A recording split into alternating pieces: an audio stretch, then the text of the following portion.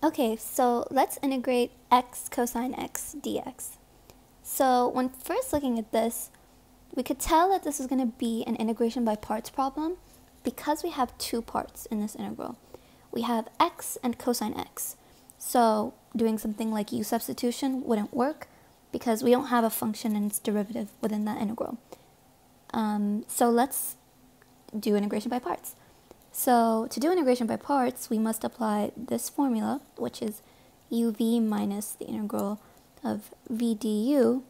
And to figure out what uv, du, and dv is, we know that our integral must be in the form of u dv.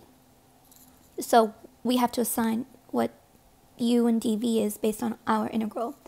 And to assign those values, we typically use the acronym LIATE, where L is logarithms, I is inverse trig functions, and then A is algebra, T is normal trig functions, and then E is exponentials. And this doesn't always work, and it fails for typically complex integrals, but in our case it works out, so we can use this. So based on our acronym, u would be equal to x, therefore du would be equal to just dx, or 1 dx, and then v would be equal to something, but we know that dv would be equal to cosine x dx, and the integral of cosine x dx to get v would be sine x. You could also think, what function gives me the derivative cosine x? Either way, we can plug this into our formula now.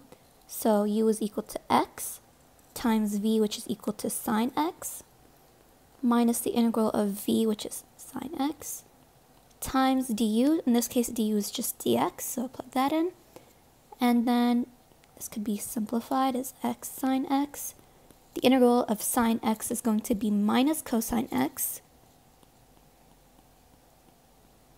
And then don't forget your arbitrary constant plus c. I'm going to rewrite this as x sine x plus cosine x plus c. And that is it.